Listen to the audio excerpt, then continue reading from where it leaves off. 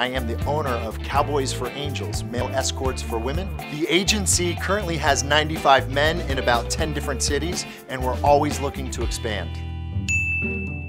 Lennon and Frank recently applied to be gigolos at Cowboys for Angels. So let's see what they got. Do you have professional photos? Describe yourself. Most people write like a very long paragraph. You have 4 words.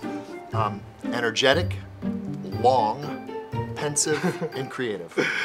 Can I ask you what long is? Okay, I didn't know if you wanted, well, my pants, I guess. Do you feel as if you're dressed appropriately?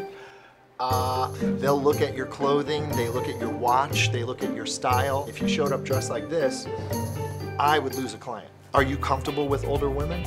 I actually prefer dating older women. You've already mentioned that you're educated. That's what most of our women request, is they want to be stimulated intellectually. So do you feel that you're able to do that? Yeah, I graduated with engineering degree, and I feel like I like to challenge. What was your name? Lennon. So you come to New York? Well, I live here. Ah. What do you do? I'm a handyman for now. I don't know what else to talk about. Really? That's it? That's all you got?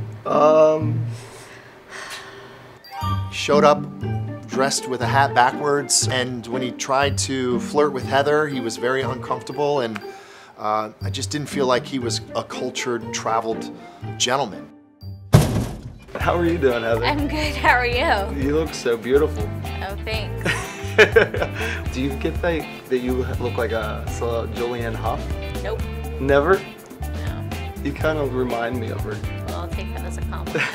She's very pretty. So what are you doing this weekend? I'm going to Miami. I'm going to Miami too. This weekend? I am. So random. He did very well with Heather. His photos are amazing, and I think he's got potential. He's educated, he's very personable, he had a great smile, which is very important. I think I'm gonna move him on to the next level, maybe do a further interview and maybe send him out with some tester clients. Our clients are younger women who are very successful. Starting out, you can make a couple thousand a month, and then as you grow and build your regular clientele and you get more notoriety, I have some guys making 5, 10, 15, 30,000 a month.